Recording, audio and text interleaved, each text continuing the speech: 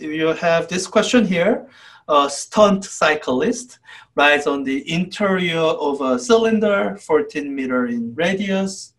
Coefficient of static friction between the tires and the wall is 0.64. Find the value of the minimum speed for the cyclist to perform the stunt. All right. And I'm guessing, I wish there was a more of a description, but I think that's kind of how OpenStax phrases it. So it helps to draw some figures. I think the way I'm reading it, there's a bit of an ambiguity. So, but what it's saying is a stunt cyclist rides on the interior of a cylinder 14 meter in radius. And I think what it means is a cylinder that looks like this, where the cylinder surface is vertical, this is the radius, so this is the cylinder, and the cyclist is kind of riding interior, like on the interior like this, kind of going that way. And I'm guessing he's keeping a constant speed as the cyclist is going around in this direction. I think that's what it means to say. But there's an ambiguity here because this could have easily been, instead, can I rotate it? Yeah, it could have easily been something that's more like this. But the reason I'm reading it the way I read it the first time is if a cyclist is riding vertically, then it kind of doesn't make sense for it to give you the static friction. And I guess, and it's this other thing here, it's referring to the wall. And even though you could have vertical wall, it just makes a lot more sense here. So this is how I would be reading it. So let me go with that interpretation. And I think I have enough time. I'll work out the numerical answer and plug it in and see what we get. So really, as with all force problems, what you want to start out from is free body diagram. That helps you kind of visualize the scenario, how everything is interacting. It gives you a place where you can ask yourself, did I forget any force? And it's a visual problem solving tool. So it is visual, but it's a visual problem solving tool, like a graphing paper. So let me start out with a free body diagram here. And so especially when you're dealing with the circular motion questions, that is situations that involve centripetal force, it's useful to have a snapshot in mind because especially as this cyclist is moving around, basically the directions of forces will tend to change. So for the purpose of drawing the free body diagram, I always like to have an explicit snapshot labeled. Let me use this as my snapshot. So that's the situation that I'm going to, this is the picture, the moment in time that I'm going to use to draw my free body diagram. So what that means is, here's my cyclist. Let me just draw all the forces. So the cyclist, there will be gravity pulling down on the cyclist. Not given any mass, so I hope it'll cancel out. We'll see. So gravity pulling down on the cyclist, it's always there. And what's going to cancel out that gravity? Because cyclist is supposed to be sliding down. And this is where I hope you begin to notice that this is the direction of surface. So whatever the upward force is, that's not the normal force. So since that's the direction of surface, your normal force should actually be going this way. So, that must be why they are giving you coefficient of static friction force. So there's going to be a static friction force that you will be dealing with. And yeah. So let's see, did I forget any forces? So the question you are asking yourself is one, um, did I include all the forces that I know have to be there? So I included the gravity, that almost always has to be there. And I included the two types of contact force, one perpendicular and tangential. So I think I included all the contact forces, and nothing else is touching the cyclist. There should be no other force. Then the second question you have to ask and answer is, does what you see, this picture of the forces and what the net force is going to be, make sense? Is it consistent with the direction of acceleration? In that here, when you look at these forces, the acceleration has to be pointing that way. And I hope your answer there is yes, that it is consistent with the direction of acceleration, because this is the centripetal acceleration. This is the acceleration of the cyclist towards the center of the circle. And you know, this is the thing that you will always have to watch out for when you are dealing with centripetal force, circular motion questions, that when you have someone who's basically in a kind of a steady motion, steady circular motion, that they are accelerating.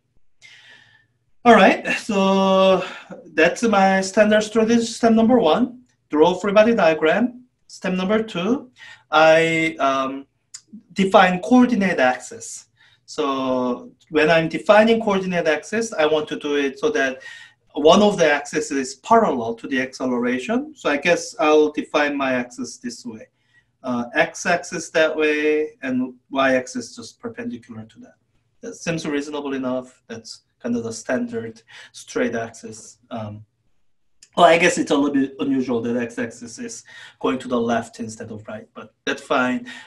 So the reason I want the x-axis going to left rather than right is I don't want to deal with the unnecessary negative signs. I mean, I can, but I don't want to. Okay, that's step number two, define coordinate axis. Step number three, decompose forces into components. Here, I don't need to. All the forces are already in the x or y direction. So my step number three, nothing needs to be done. Step number four, I need to write down Newton's second law equations. And I hope you kind of notice here that I'm going through this standard strategy without paying too much attention to given information, ungiven information. Like I did note that, oh, I don't have mass, but I'm just kind of soldiering on.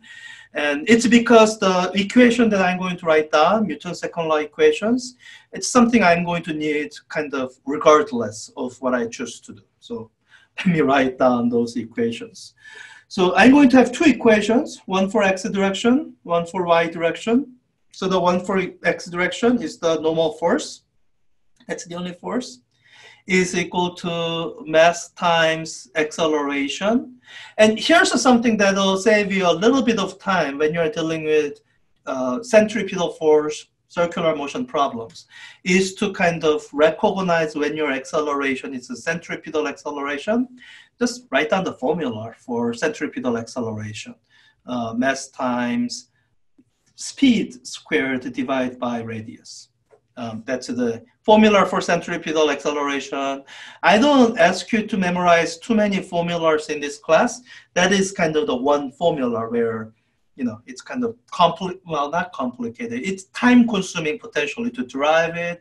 It's much, your life will be a lot easier if you just have it memorized.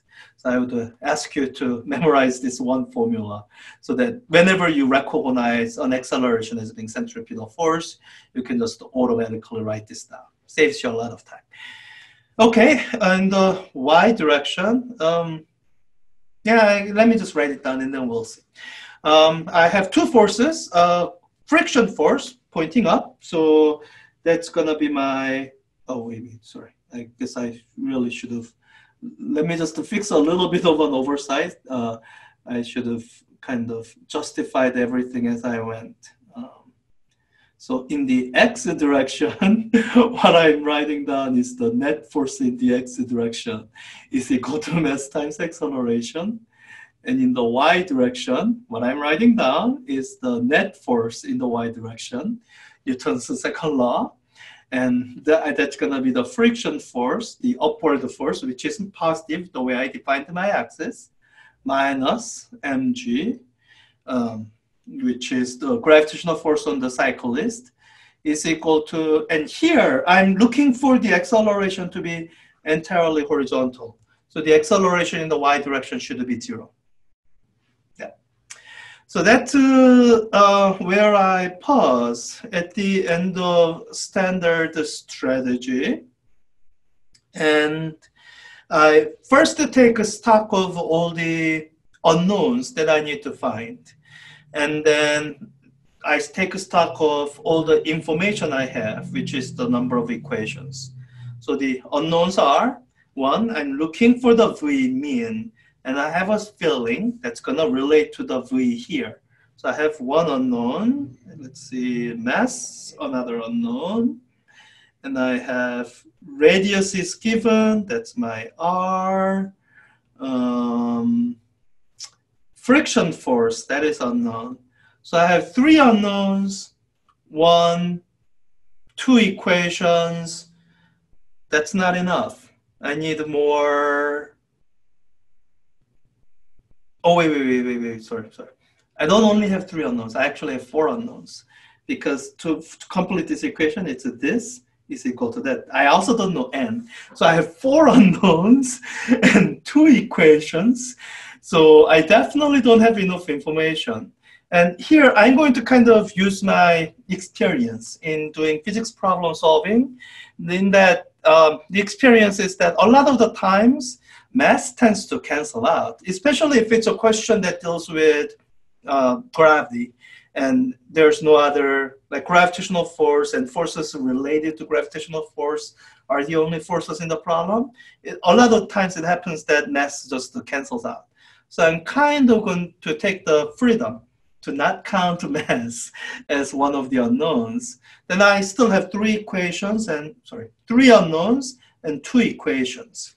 So that means at the outset, I don't have enough information. So this is where I need to go hunting for more information. And I see that I'm given the coefficient of friction. So I'm probably going to be using that. So the expression that I have is so being careful, it's a static friction. Static friction force is less than or equal to the coefficient times the normal force. That's promising. None of these quantities are unknown. So I have third equation with no new unknowns. 3 equations or 3 expressions and 3 unknowns. I should be able to solve it. And I'm going to do one more step before I start working through the algebra, and that's I'm going to turn this inequality into equality. And every time you do that, you do want to justify it. And my justification here is that it's asking for minimum velocity. So it's asking for an extreme case. So when I have an inequality like that, then the extreme scenario I'm looking for is when is the normal force the smallest it could be to still provide the necessary friction force. So I'm going to treat that last expression I wrote down as an equality for the purpose of this question. But as you saw in some of the exam questions, actually, you don't want to go to that automatically because there are many scenarios where your static friction force is less than what this maximum allowed value is. So, okay, so I have 3 equations, 3 unknowns. The rest of this question is kind of just working your way through the algebra, solving for the unknown. So let's see, what am I gonna do here? It looks like, so of the 3 unknowns, the one unknown that I actually won in the end is the V mean or the velocity. So that means I'm going to be sure to solve that last, not first. So I'm going to be trying to eliminate friction and normal force. So this equation 3 is already solved for friction. So let me plug that in here. That's going to get me my easy first kind of solution. Sorry. So plugging equation 3 in, what we get is mu n minus mg is equal to 0. All right. So that's going to be my equation 2 prime.